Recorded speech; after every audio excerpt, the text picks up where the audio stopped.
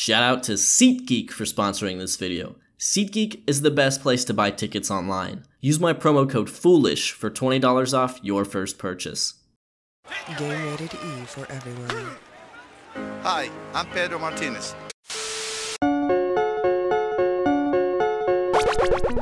In 1995, 23-year-old Pedro Martinez had his first great season in the big leagues with the Montreal Expos. In 1996, he made his first All-Star game. In 1997, he struck out 305 batters and won his first Cy Young Award.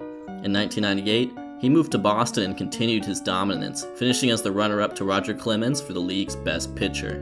During that time, he developed a particular set of skills, namely 3 outrageously good pitches: a 4-seam fastball with movement that went to the upper 90s, a ridiculous curveball, and the real piece de resistance, a changeup he tossed with a circle grip, which is, in my non-expert opinion, the greatest changeup anyone has ever thrown. He also had a cutter and 2-seam fastball that he would mix in from time to time.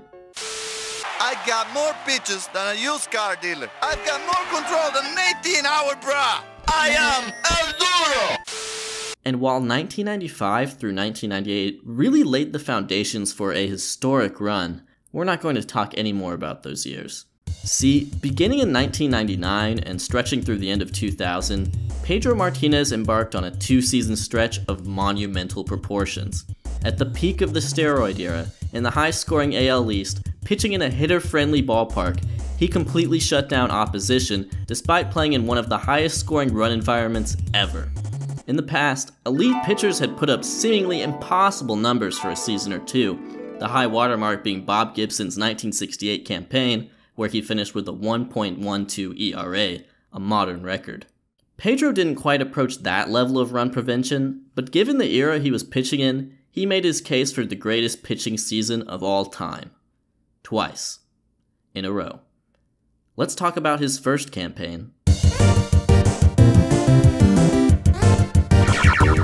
Pedro's 1999 season kicked off pretty fast. He exited April with a 2.21 ERA after 5 starts, and delivered a particularly iconic Pedro performance on May 7th against the Angels. His final line: 8 innings pitched, 6 hits, 0 walks, 0 runs, 15 strikeouts. Now, this is a unique performance worth highlighting. There have only been 51 games in MLB history where a pitcher has struck out at least 15 batters without walking one, and 4 of those instances belong to Pedro Martinez. Then came the All-Star game. Hometown starter Pedro Martinez getting ready to go in the shadow of the Green Monster. Baseball after this. Were any Pedro aficionado to rattle off some of his signature moments, Martinez's performance in the 1999 All-Star game and his home stadium of Fenway Park would rank quite high. The leadoff man, Hall of Famer Barry Larkin. After getting him to a 2-2 count, the always difficult Larkin fouls off fastball after fastball. Keep in mind, Larkin's career high for strikeouts in a season was just 69, so he did a nice job of putting balls in play. And then came that changeup. You think that's sweet? Wait till I drag a Pitching Ninja logo on top of it. After serving up 96, 97, and 98 to Larkin, it's the 85-mile-per-hour changeup that he's not ready for. Who's up next? Oh, it's our good friend Larry Walker, hitting a reasonable 382 in the first half. But, you know, Coors. Gets him to 0-1 with the off-speed stuff, fastball for strike 2, and you're done. Sit down. Here's Sammy Sosa fresh off his epic 1998 home run race with Mark McGwire. And oh, there's the changeup again to make it 2 strikes. And a perfect fastball. Pedro has just struck out 3 superstars with ease. Second inning now, and the aforementioned McGwire comes to the plate, and he does the exact same thing to him. Changeup to make it 2 strikes, and he can't catch up to the fastball. It's a good thing Sosa and McGwire were in the National League when they were chasing that home run record. Matt Williams sends a weak ground out to the second baseman thanks to Pedro's curveball, and oh no, Robbie Alomar! Doesn't matter though. Pedro strikes out Jeff Bagwell, and Pudge Rodriguez guns down Williams trying to steal second base. Just like that, Pedro's legendary All-Star Game outing is complete. In years past, Pedro had gained a little bit of a reputation for breaking down at the end of seasons. He'd seemingly miss a couple starts here and there, and that happened to some extent as he had his lone blow-up start of the season against the Marlins on July 18th and missed 2 weeks after that. What didn't happen though was a September slowdown. Pedro's last 2 Septembers hadn't been terrible, but they had been a little un-Pedro-like, having posted a 3.41 ERA in 97 and a 4.15 in 98. So how did he do in September of 1999? Oh, that's a lot lower. Pedro pitched 5 gems that September, with inning totals that looked like this, earned run totals that looked like this, and strikeout totals that looked like this. It's no wonder his results ended up looking like this. The most memorable of these starts came in enemy territory, when he struck out 17 Yankees while only allowing 1 hit, a solo home run to Chili Davis. Pedro ended 1999 with 23 wins, a 2.07 ERA, and 313 strikeouts across 213 1/3 innings. But there's more going on below the surface. See, you can assess a pitcher's performance through their results, such as their ERA, but there's also peripherals that try to tell us how well they are pitching regardless of outcome. How about FIP? Short for fielding independent pitching, this stat looks at the 3 true outcomes, walks, homers, and strikeouts, to predict a player's ERA using only instances where fielding isn't involved. Pedro struck out 13.2 batters per 9 innings, which actually set a major league record for qualified pitchers at the time. He walked just 1.6 batters per 9, which is a trait that really separated him from the strikeout artists of his time. He was just so pinpoint, which gave him an absurd 8.46 strikeout per walk ratio. But then there's the homers. The sweet, sweet homers. The American League averaged 1.16 homers per 9 innings that season, but Pedro decided that allowing homers is for suckers, so he allowed .38. That's a grand total of 9 home runs and 835 batters faced. That's astounding for the height of the steroid era. So, in total, his fielding independent pitching came out to 1.39. Wow. That means if you look at the true outcomes, his expected ERA was significantly lower than his actual ERA. FIP isn't some amazing tell-all stat, but he definitely underperformed that particular peripheral. In fact, that's the best FIP any pitcher has had since Babe Ruth started clobbering homers, and it's really not particularly close. But he wasn't done yet.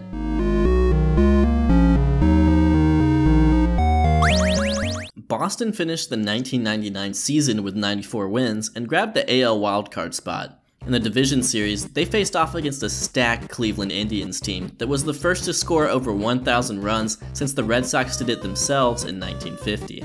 Naturally, Pedro took the mound for Game 1, but was pulled in the 5th inning with the Red Sox leading 2-0 after injuring his back. With Boston's ace out of the mix, Cleveland rallied back with a Jim Thome 2-run homer to tie the game in the 6th inning, and a Travis Fryman walk-off single ended it in the 9th. The series continued without any more appearances from the ailing Pedro Martinez, and it all came to a head in the winner-take-all Game 5 at Jacobs Field. Facing the best offense in baseball, veteran Brett Saberhagen was pulled in the 2nd inning after allowing 5 runs. Youngster Derek Lowe came in, and he didn't pitch too well either, allowing 3 runs. After Lowe allowed a 2-run home run to Jim Thome, an angelic figure appeared in the bullpen. The injured Pedro Martinez was warming up. See, this wasn't a blowout. Boston's offense was somehow keeping pace, and the score stood tied at 8-8 entering the bottom of the 4th. Despite the early onslaught of runs, the teams were on even footing. No one knew how long Pedro would be able to go, or who the Red Sox could possibly call on next. But once he entered the game in the 4th, the devastating Cleveland bats came to a screeching halt. He got Sandy Alomar and Kenny Lofton to ground out, with the latter injuring himself on a headfirst slide. Then Omar Vizquel lined out to first base. Pedro Martinez had a 1-2-3 inning to start his appearance. In the 5th, Pedro was given the Herculean task of facing the heart of Cleveland's order. Hall of Famer Robbie Alomar grounded out, which was Pedro exacting his revenge for Alomar flubbing that grounder in the All-Star game, I'm sure. Then, one of the best right-handed hitters of all time and future Red Sox teammate Manny Ramirez walked, giving Pedro his first base runner. Well, at least it can't get any worse than that. Wait, just kidding. There's Hall of Famer Jim Thome, who had already hit a whopping 4 homers in the 5-game series. Somehow, he gets Jim Thome out on the most awkward of strikeouts, as Thome believed he fouled off this pitch. That's just a lucky break that Pedro Martinez might need. What are the odds that Cleveland has yet another Hall of Famer lurking behind the great Jim Thome? Oh, that's right, they had Harold Baines too. I think I understand how they scored 1,000 runs now. But Pedro was just too good that night, and a perfectly placed fastball on the 1-2 pitch retires Baines looking. In the top of the 7th, with 2 runners on, Boston left fielder Troy O'Leary broke the game open with a 3-run jack to give Boston an 11-8 lead. But such a lead was fragile, and it would require more pitching heroics to maintain it against a Cleveland lineup that looked like this. Wow. Speaking of future Pedro Martinez teammates, how about Dave Roberts subbing in for the injured Kenny Lofton? Baseball really is a small world. So, in your first 6 lineup spots, you have a borderline Hall of Famer who got massively snubbed, a potential Hall of Famer currently on the ballot, a Hall of Famer, someone with a Hall of Fame career who only won't get in due to failed drug tests, a Hall of Famer, and Harold Baines, who is also somehow in the Hall of Fame. Just absolutely stacked. Yet Pedro continued to mow them down. Were the Red Sox leading 12-8 going into the 9th inning, they were just 3 outs away. Surely Martinez must be too sore to continue. Upon his induction into the Red Sox Hall of Fame, Pedro looked back at this gutsy performance with some serious perspective. He stated that the decision to pitch that day put everything on the line, even his future health and career. But as the 9th inning kicked off, he remained on the mound to close out the Cleveland Indians. The first batter, Enrique Wilson, grounded out to Nomar Garciaparra. Next up was Dave Roberts, who lined out also to Garciaparra. That made Omar Vizquel the last man standing, and with this 0-2 pitch, Pedro ended Cleveland's terrific season prematurely. His final stat line, 6 innings pitched, 3 walks, 8 strikeouts, 0 runs, 0 hits. That's right. Pedro no-hit one of the best offenses in baseball history for 6 innings when his team needed it most. A legendary performance in the playoffs. The Red Sox would end up falling to the Yankees in 5 games in the American League Championship Series, but it was hardly Pedro's fault. He outdueled Roger Clemens in Game 3 to the tune of 7 scoreless innings and 12 strikeouts, giving Boston their only win of the series. In total, Pedro pitched 17 scoreless innings in the playoffs that year against some of the toughest competition imaginable. His team just let him down. As you can imagine, he was awarded the Cy Young that year, and finished second in MVP voting to Pudge Rodriguez in what was an extremely close race. In fact, Pedro ended up receiving more first place votes than the Hall of Fame catcher. And thus ends our video on Pedro's legendary 1999 season. Please don't hesitate to check out my sponsor Oh, sorry, my producer is telling me something. He did it again? In 2000? Well, we should probably talk about that. With an amazing 1999 behind him, Pedro began his 2000 season in typical Pedro fashion. He won his first 5 starts in April, pitching 7 innings in all of them, and finishing with a 1.27 ERA. As great of a month that is, May is where things started to get really interesting. On May 6th, Martinez dueled the Devil Rays in Fenway. Like his duel with the Yankees in '99, Pedro pitched 9 innings and struck out 17 batters. So here's a quick fun fact for you. Besides Pedro Martinez, the only pitchers in MLB history with multiple games of at least 17 strikeouts are Nolan Ryan, Randy Johnson, Roger Clemens, Max Scherzer, Sandy Koufax, and Bob Feller. And with Pedro throwing these 2 games within 6 months of another, it's safe to say he was at his absolute peak. But here's something lousy. He actually lost the game. He allowed a run as the Red Sox were shut out by Steve Traxel, and this is a theme that would continue throughout his season. On the 12th of May, Pedro took the hump against another division rival in the Orioles, throwing a complete game shutout and striking out 15. You best believe he got the win for that one. At the end of the month, Pedro Martinez and Roger Clemens were set up for the duel of the season on ESPN's Sunday Night Baseball, and the two did not disappoint. Pedro and the Red Sox had handily defeated Clemens in Game 3 of the ALCS the previous year, but the Rocket brought his A game this time around. Thankfully, so did Pedro Martinez.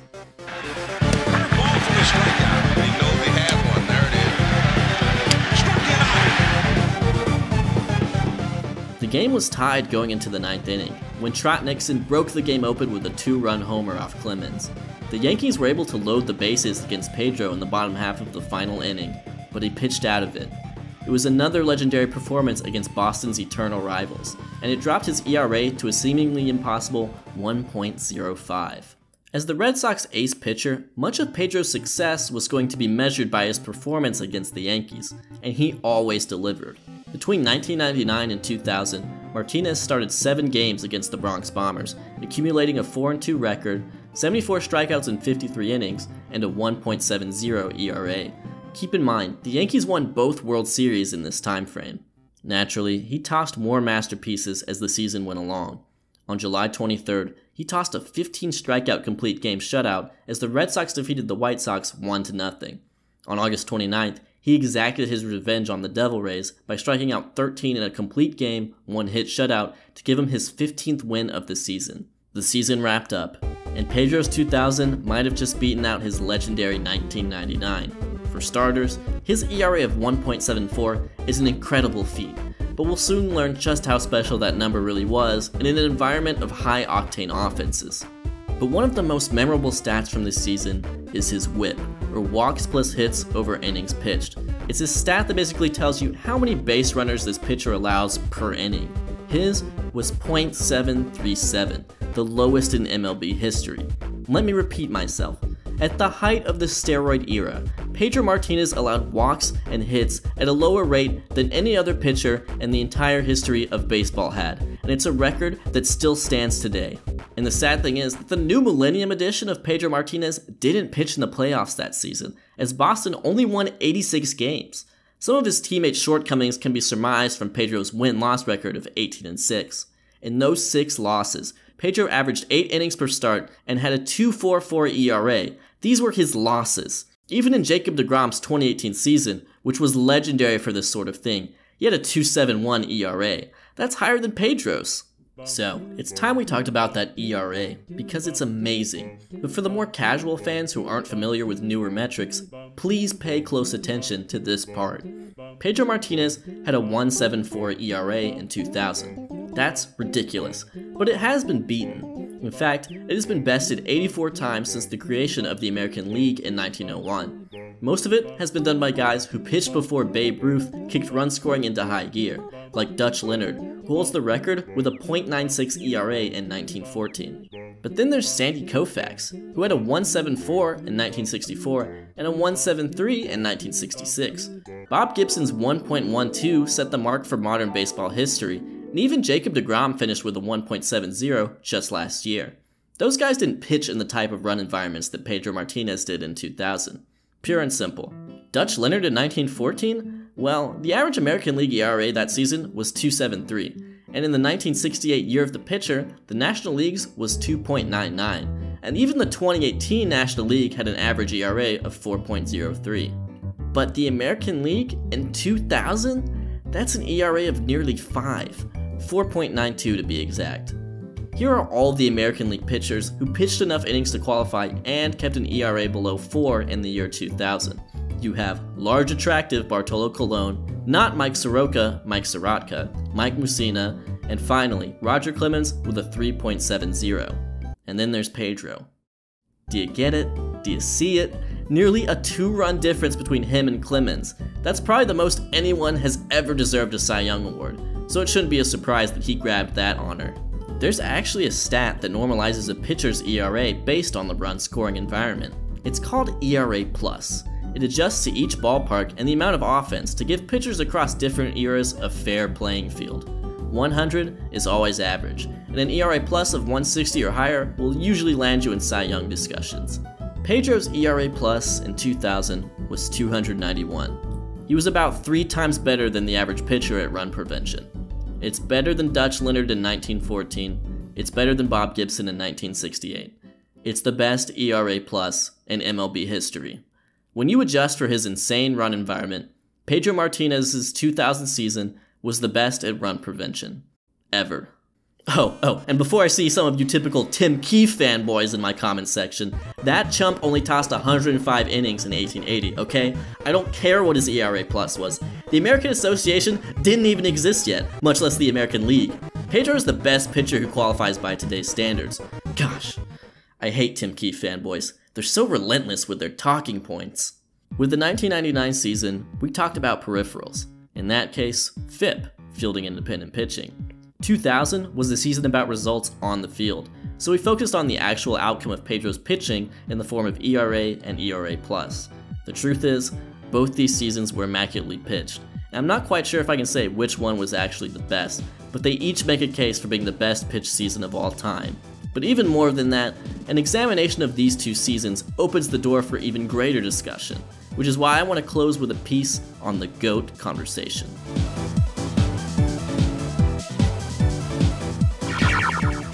Is the greatest of all time worth debating? It's basically a hack bit at this point, and it requires us to compare athletes across wildly different eras. How does one compare Ruth to Bonds? It's not an easy endeavor. I'm not going to tell anyone how to live their life or enjoy their sports, but let me say this on behalf of Pedro Martinez. Sandwiched within a wonderful career, he put down 2 seasons that each have a case for the finest season ever pitched. An explosive pitcher with a small frame, he struggled with durability for much of his career. He only won 219 games and generated about 84 wins above replacement, and he was only 33 when he pitched his last full injury-free season. If counting stats are the measuring stick, Pedro is a Hall of Famer, but still far away from many pitchers. But when you remember someone as being the greatest, you'll likely emphasize what they were like at their very best. And this is where Pedro shines, because as evidenced by his 1999 and 2000 campaigns, his very best was better than anyone else's very best. I truly believe that much. And if you expand it to the 7-year peaks we studied in my Clayton Kershaw video, he certainly stands out as well. Potential nominees for the greatest pitcher of all time come from all eras. Cy Young has stats that will never be caught. Walter Johnson has as good a case as any. Perhaps you prefer one of the great arms of the 1960s, like Koufax, or Gibson. Maybe you love the ultimate flamethrower Nolan Ryan, or the ultimate control freak Greg Maddux. I think there's easily 10 to 15 guys who have made serious cases for being the greatest of all time at one point or another. One could easily argue the merits of Christy Mathewson, Satchel Paige, Randy Johnson, Roger Clemens, Clayton Kershaw, Brad Radke? Well, okay, probably not Brad Radke, but he was an underrated pitcher. Greatness could be the best counting stats, the most accomplishments and awards, the most raw talent, or the best peak. There's many ways of looking at such a concept. The point of the video is not to convince you that Pedro Martinez is the greatest pitcher of all time. I'm not so sure of that myself, although I do think the GOAT is either him, Walter Johnson, or Greg Maddux. No, the point of the video is to simply talk about someone who reached the absolute peak of the art form. I've received a few requests to do a video on Bob Gibson in 1968. You have to understand, this is my Bob Gibson in 1968. It's just Pedro Martinez, and it's 2 seasons, not 1. So, I'll leave you with this much on the greatest of all time conversation. If you want to have an earnest discussion about who the best pitcher in baseball history is, and you're not including Pedro Martinez, then you're doing yourself a huge disservice, because your conversation is incomplete. Cue the Where Are They Now?